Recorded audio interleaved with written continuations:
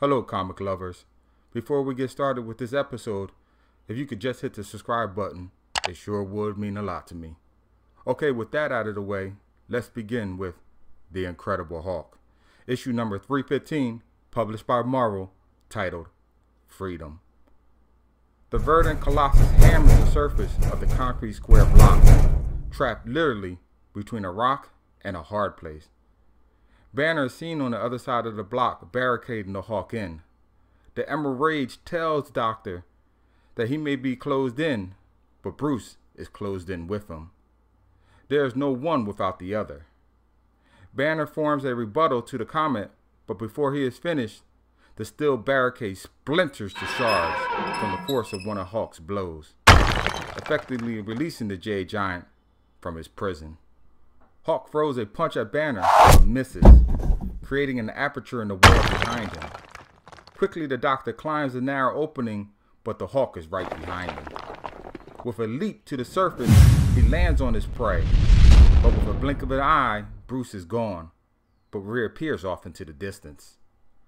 Quickly, the Hulk sprints towards him, but his quarry fades out and reappears always further and further away, until the Hulk gives up in frustration of ever destroying his jailer and setting himself free. In reality, we learn the scene that had just taken place was all a dream. The two personalities are unconscious, submerged in a nutrient bath of Dr. Leonard Samson's making. 8 weeks have gone by since their last encounter, and in that time, the good doctor has set up a new lab on the very site that gave birth to the Jade monstrosity. He explains to the news anchor that the bath is designed to sift out the molecular cells in the Hulk's body that is uniquely Banner's, effectively separating the two. With the lab workers retrieving the body from the tank, they check to make sure all the vitals are stable. Then, with orders from Samson, they place it under the electrocephalogram to measure the brain's activities, all while the body of the Hulk lays floating back in the tank. While discussing the next step, Clay Quartermain from S.H.I.E.L.D. interrupts them, telling Samson that he will be commandeering the project from here on out. The doctor tells Clay that he was granted full authority over the project. The S.H.I.E.L.D. agent divulges simply that he was lied to. Now that the two specimens are separated, his services are no longer needed. The news anchor, anxious to air her story, tries to leave, but Clay explains she can't. This is a top secret project. He must detain her for the time being.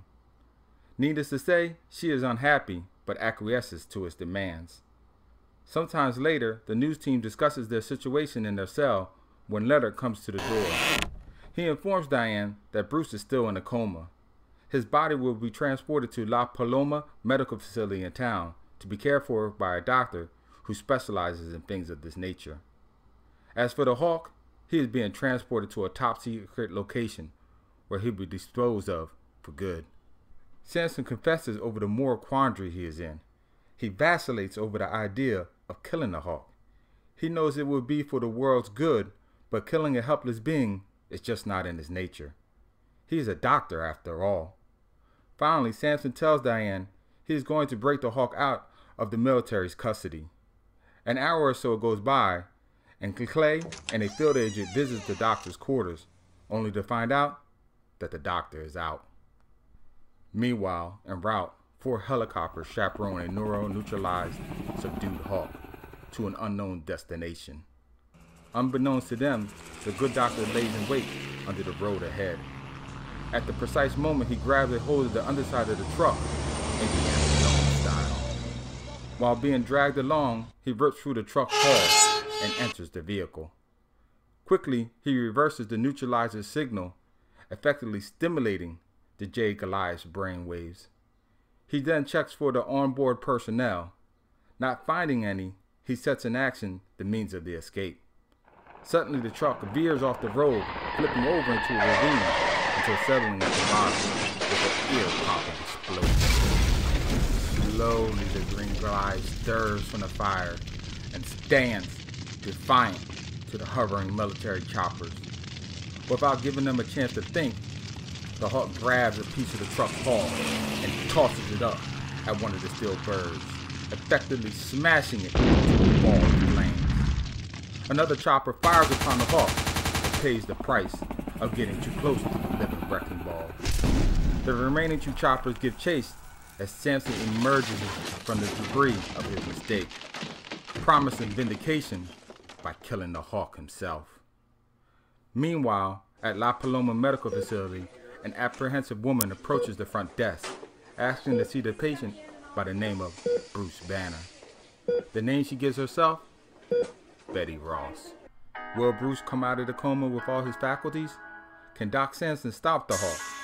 Make sure you like this video and hit that bell icon so you're notified when the next video drops.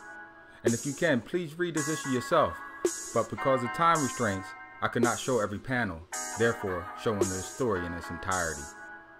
Until next time, keep reading.